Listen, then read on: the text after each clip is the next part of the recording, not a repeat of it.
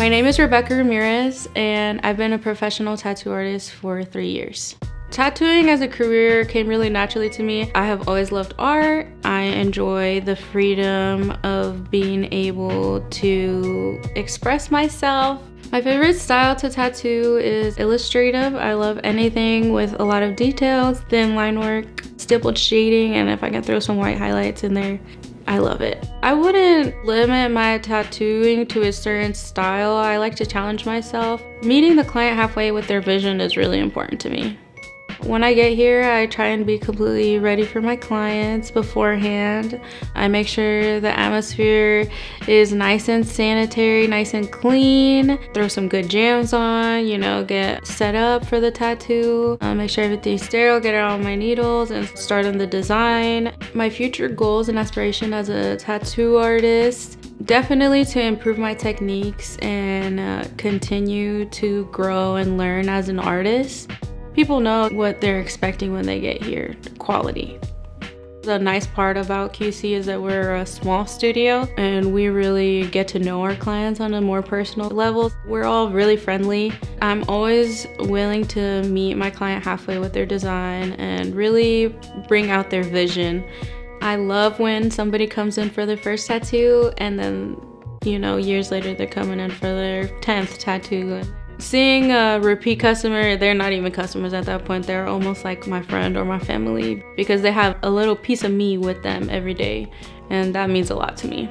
I really take pride in when a customer comes back years later and they tell me, I love this, I get to see it every day, and thank you. And I love to see that my tattoos withstand the test of time and that it's something that somebody can hold with them every day and just be proud to wear. They call me Cream.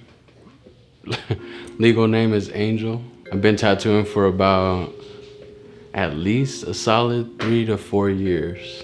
Man, I've been thinking about tattooing since middle school. Ever since I could draw on my hands and think about tattoos, I've been wanting to become a tattoo artist. It took me probably about 10 years after high school to actually get into it and leave the 9 to 5. Favorite style for sure, black and gray. Something about it, probably the whole culture thing, but trying to be that portrait guy in Omaha for sure. That's the goal.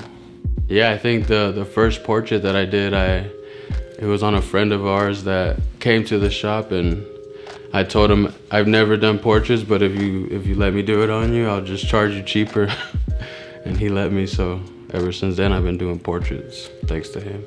Inspiration, probably for sure from all like other portrait guys, any other black and gray artist that's already doing it, you know, kind of learn from them. Have to learn from somebody who's already where you want to be.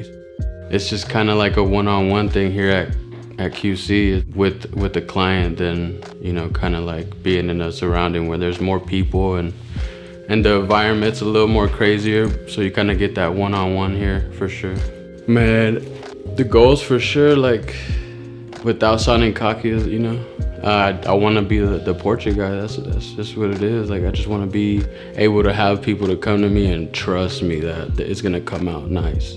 If you come here, you would feel the vibe, you know? It's a little bit different. It's not your regular tattoo shop or tattoo studio, so, you know, come by and get a tattoo done. My name is Jarek Rohde. I've been tattooing professionally for 7 years. Usually the client inspires most of it, but I generally do small black and gray, things that have sentimental value to them. Small black and gray, fine line stuff, anything that has some meaning to it that nobody else might have.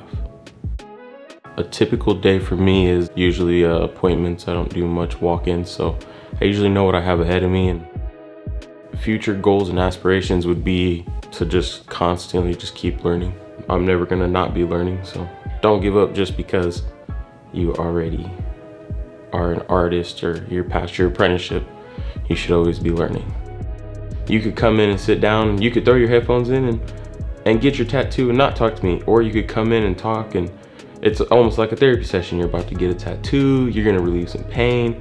You know, some shops you walk in and the artist has his headphones in, you got your headphones in, nobody talks to anybody. You walk in, walk out. I like to get to know my clients and try and get you to keep coming back and work on pieces and things like that. So there's a good vibe to it, you know? We're not stuck up assholes. Rebecca's a stuck up asshole.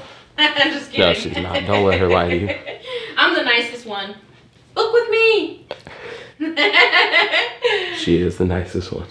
Yeah, I'm pretty nonchalant with people sometimes. I'm not always too worried about doing my design, but if that person wants something specifically, I try to listen to them and give them what they want. I don't want to put something on you that you're going to regret later on.